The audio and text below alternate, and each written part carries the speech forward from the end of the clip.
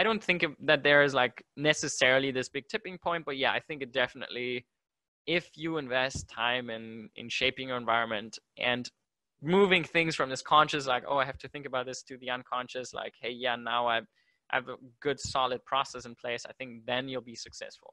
So I think as like questioning everything, but also being fine that at the moment you have certain beliefs and certain habits, like that is my approach. So I go out, I try my best, and then I also try to question everything at the same time. Like once you settle, that's when you stop growing.